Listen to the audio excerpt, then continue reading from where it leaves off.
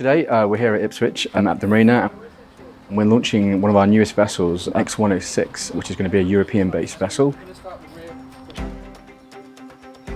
So each vessel we build, we do a fairly intensive month or two worth of testing, which tests every part of the vessel, from the functionality of the navigation system to making sure the lights correctly display, and then also working any autonomous or remote functions work perfectly flawlessly.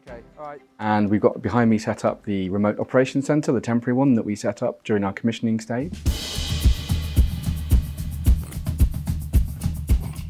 And what we're going to do today is launch the vessel into the water and commission her for the first time. So it's a really exciting moment, the last 6 months of working on the vessel and preparing her ready for this. So a launch is a very important part of the process. We have various tests to apply to it to make sure it's watertight and that all systems work.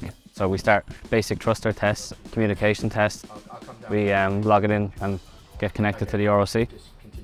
It's the first time the boat gets wet, where we bring in the boat out down the Orwell here in Ipswich, and basically testing all its basic functions and gaining confidence in the boat for then where we can push it into extended endurance trials.